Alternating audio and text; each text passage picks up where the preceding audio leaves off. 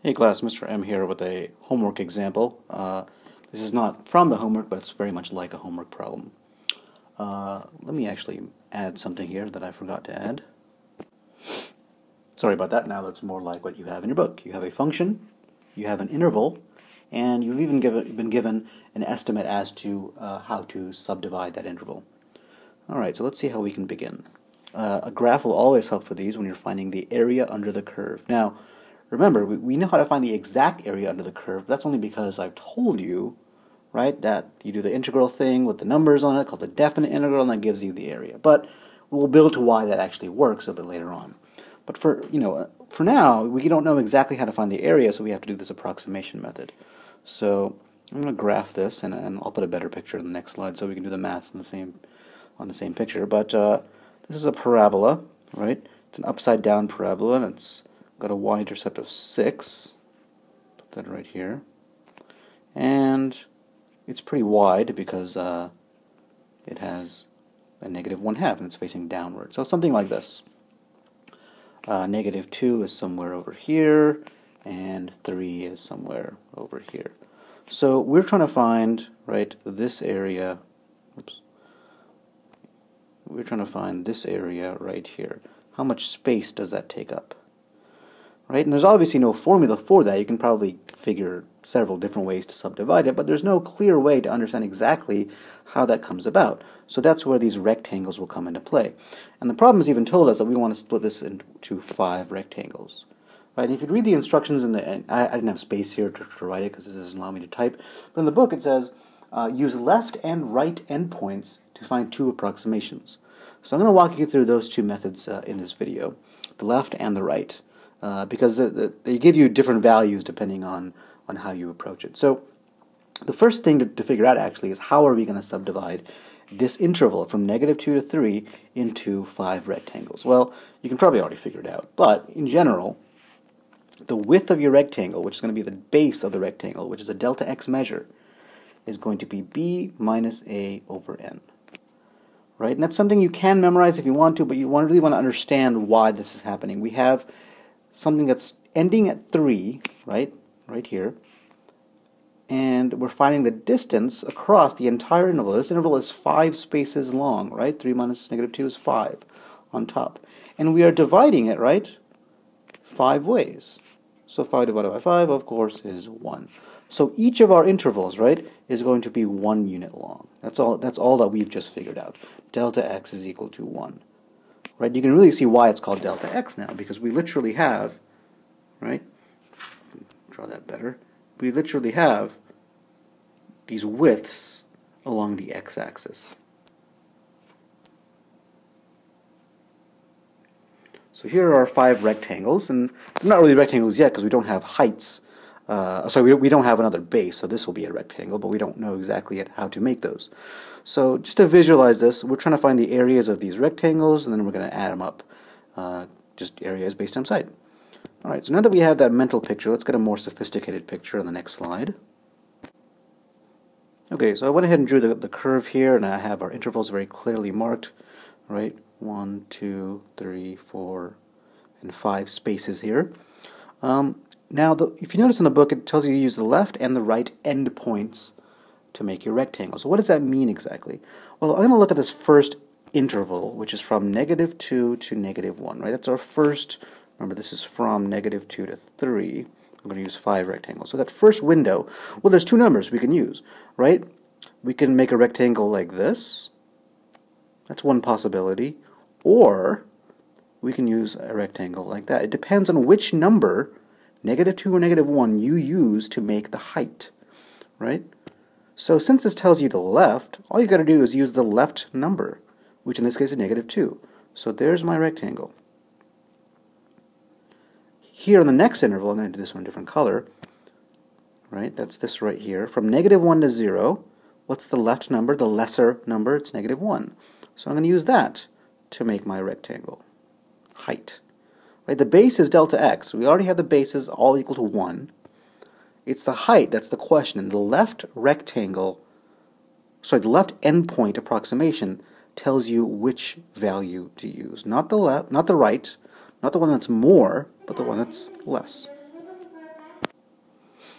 Alright, so from 0 to 1 here in green, 0 is the left number in that specific tiny window, right? So use 0 as the height. Let's see, from 1 to 2, obviously 1 is the lesser number, so use 1 as your height. And when I mean the height is, I mean the y value at 1, right? So this is the point 1 comma, so this point right here, right, is 1 comma f of 1. So, you know, that will tell you what the height is, because you're using that number, not the 2. And for the final rectangle, right, it says to use 5 rectangles initially. Choose a different color here, use purple. We're going to use the left endpoint, which is 2. Alright, so there we go. Did I use the rainbow colors? Red, orange, green? Kind of. Interesting. Alright, looks pretty. Fair enough. There are our rectangles. Now all we got to do is find their areas. Well, the areas of each of these rectangles are pretty easy to find. Right, this first rectangle, which I'll just call it A, its area is the base, which is delta x, times the height, which is, well, which number did we use to figure out what the height was? We used -2. That was the left endpoint. So how do you find the y value or the height? How long is this thing that I'm outlining here in red? How long is that? That is the y value at -2. Right, remember, delta x is just 1. And since we already know all of these delta x's are the same, right, they're all 1, it's all going to be area is base times height. Right, so all of these bases are going to be delta x. So they're all going to have that delta x. So what I'm going to do, just to clean things up a little bit, since we are kind of getting the hang of this through some more practice and some videos, is I'm going to just factor out the delta x. Right? All of these are going to have that. All of these have a base of delta x, delta x, delta x, which again we've established to be 1. Right? So I'm going to go ahead and replace that with 1. Again, that's delta x. Alright, so I'm going to try to color code the rest here. This rectangle here in yellow, right, let's call that B, its height was dictated not by 0, which would be up here, right? Whoops, right here. No, not there, but rather the left endpoint, which is at -1. So plus f of -1. That's where this rectangle's height came from. Plus f of 0. Not f of 1, but f of 0. The next one's height came from f of 1, because it was the left endpoint in that interval, right here. And finally, the last interval, right, its endpoint comes from the 2, not the 3. That's what it means by left endpoint, right? So this is your base right here. And we're just sort of distributing it, right? Base times height, base times height, base times height. So we factor out the bases because they're all the same, and you're left with all these heights added together. And these will give you the individual areas of the rectangles. But of course, when you add them all up, you'll have an approximation for the entire shape. So I'm going to pause the video and go ahead and calculate this here. What I'm doing is I'm taking each of these values, right, and simply plugging them into the function, which is, remember, y equals 1/2 x squared plus 6. So just plugging it in and seeing what the output is. So I'm going to pause it here and fill those in. Alright, so we're back, and I filled in these values. What I did was, just to show you, a technique here to save you some time, I just plugged this function into my y1 in the calculator, and I looked at the table, right, and it went -2, -1, 0, 1, and it just gave me all the y1 values. So that's where these came from right here. And if you add these all together, right, you will get 25. And those are all the bases. So all the heights added together times all the bases, which are all 1, will give you an approximation for the area to be 25 square units. Units squared. And there you go. There's your left-hand approximation. Now, what's the right-hand approximation? It's very much the same. Right? So I'm going to pause here and make a new picture. Okay, so here's our intervals, once again, in our function from -2 to 3.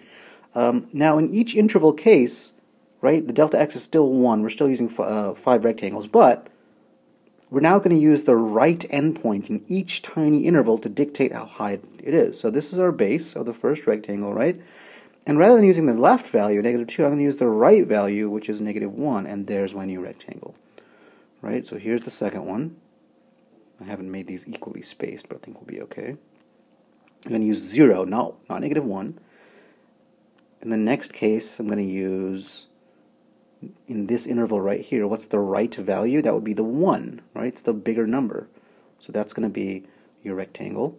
And in the next case, we have from 1 to 2. The right value is 2, so that will dictate the height.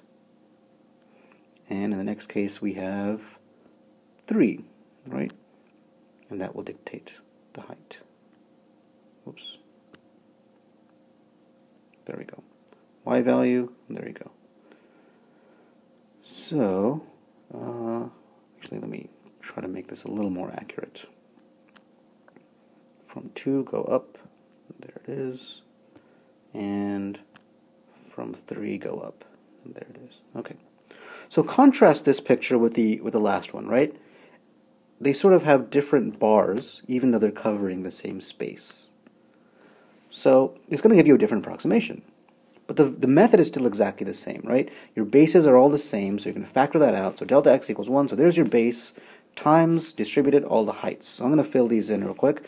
In the first interval, what calculated the height? Not the left value, -2, but the right value, which is -1, plus what calculated the height in the next interval, right here, that would be f of 0.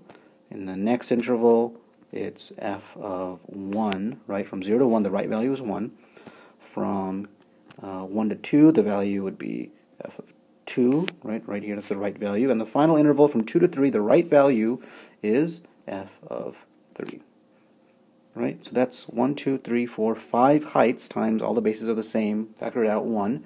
So I'm going to go ahead and pause once again and fill in these values for us. Alright, so once again I plug this into the table, right, and I found what those values were. I plug each of them in to the function, and just to give you a visual understanding of what this represents, that means that the base of this rectangle, right, is 1 unit. The height of this rectangle is this line, this length right here that I'm outlining in red.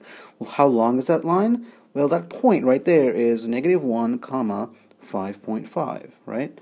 This is plugging the function in to the original, the point of the original function. Well, that would be your height of the rectangle. So base times height is the area of a rectangle. So that much space, right, is 5.5 times 1, or 5.5.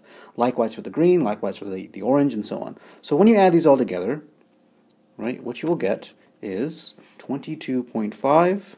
That's the sum of all the bases times the height, which is all 1. Sum of all the heights times the base, which is 1. And you'll get an area of 22.5 square units.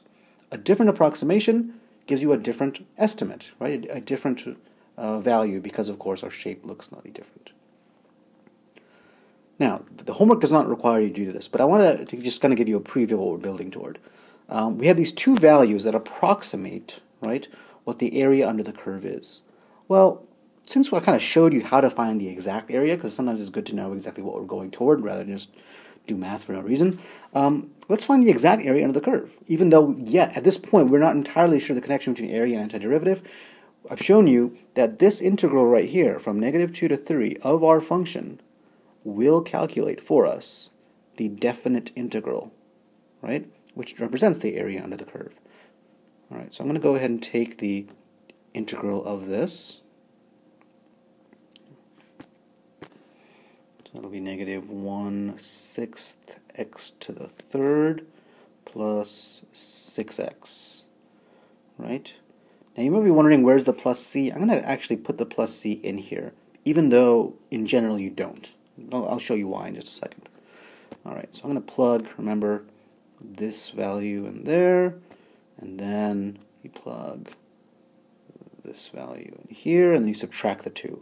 So in red you get -1/6 3 cubed plus 6 cubed, that's a 3 somehow, plus c, minus, and here a parenthesis will help a lot to keep track of all these terms, minus all of this stuff, which I'll put in teal, whatever this color is, -1/6 -2 cubed plus 6 times -2 plus c. I'm going to do the arithmetic here so I don't have to sit through it. Okay, I realized I made an error here. This should have been 6 times 3, not 6 to the 3. You probably saw that. Okay, so here's what we have. The red stuff will give you 13.5 plus c. The blue stuff will give you negative 10.6 repeating, or 10 2/3 plus c.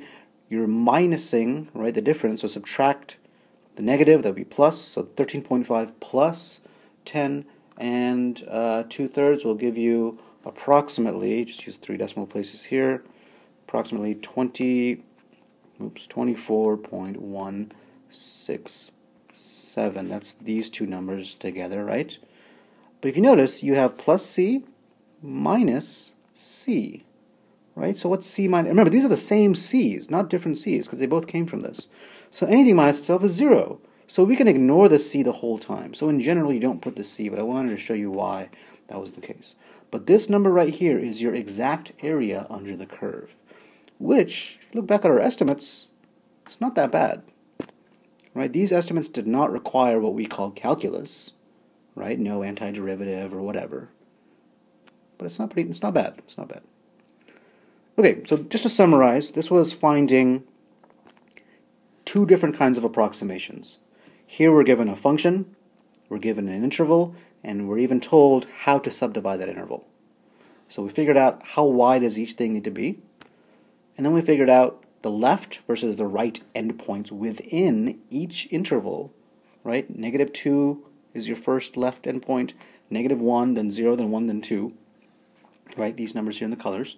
And then plug them in, you get the height. Here on the right endpoints, you use naturally the right value, negative 1, 0, 1, 2, and 3. Plug them in, you get the height, add them together. And just to review, here's the new thing that I showed you. We haven't really proven this for ourselves yet, but here's the exact height just to know it. All right, so hope this helps.